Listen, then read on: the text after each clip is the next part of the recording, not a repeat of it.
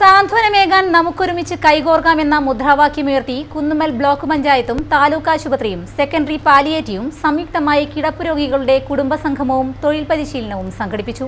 സ്നേഹസംഗമം എന്നുപേരിട്ട പരിപാടി block panchayat president Sajith ഉദ്ഘാടനം ചെയ്തു. ശശീന്ദ്രൻ അധ്യക്ഷത വഹിച്ചു. KM പ്രിയ, doctor Jameela, CK Kasim, KT Aswathy, AK Narayani, KT Rajan, CN Balakrishnan എന്നിവർ സംസാരിച്ചു. 100ഓളം പേർ സംഗമത്തിൽ പങ്കെടുത്തു.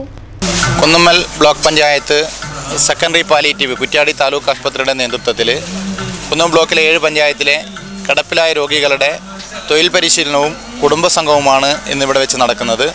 നമുക്കറിയാം, വിവിധ കാരണങ്ങളാൽ അപകടത്തിലൊക്കെ പെട്ട് ജീവിതത്തിൽ മറ്റൊന്നും പ്രതീക്ഷിക്കാതെ വീടിൻ്റെ 4 ചുവരുകളുള്ളിൽ കിടക്കുന്ന വളരെ പ്രയാസം അനുഭവിക്കുന്ന ആളുകളാണ് നമ്മുടെ കിടപ്പ് രോഗികൾ.